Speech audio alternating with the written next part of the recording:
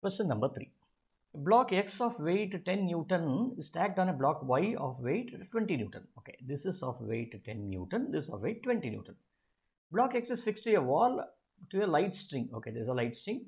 Coefficient of static friction between the block on the X and the block Y on the ground are 0.2. Which means what? There is a friction here. There is also a friction here. Okay.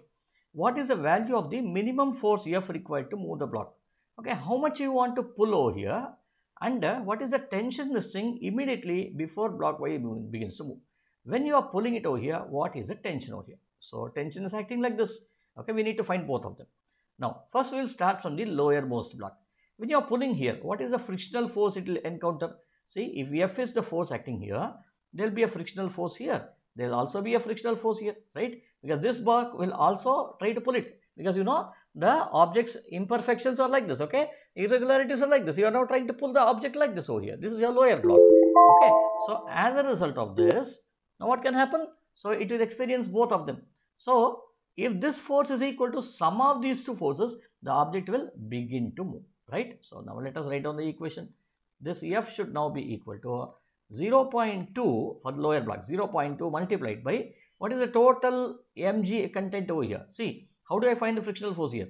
Frictional force is nothing but mu times n, right? What is the normal force at this point? Normal force acting here, which is nothing but equal to mu times this 20 Newton, this 20 Newton plus this 10 Newton, which is nothing but 30 Newton over here, right? So, therefore, I'll write 30 over here. Now, we are accounted for this one.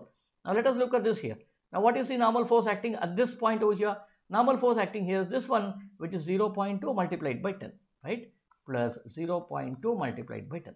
Okay, so I have accounted for both the frictional force. So, this should now be equal to 0.2 into 40, which should be equal to 8 Newton. So, we have got the total force applied, right? The force, the minimum force that you need to apply so that the entire collection will now start moving is 8 Newton. So, therefore, these two are incorrect. Either of them should be correct. Now, let us look at tension here. Now, this tension, see, if this has to be stationary or it is just about to move, then this tension will now be equal to, see, for this, what is the frictional force here? If this is pulling like this, when the string is pulling like this, there should be a force acting like this over here. What is that force? Frictional force. This should be 0.2 multiplied by 10, which should be equal to 2 Newton. Why did they get 10 here? Because it's the normal force here, mu times mg. Okay, so 2 Newton. So, which is the right answer? Answer A is the right answer. Okay.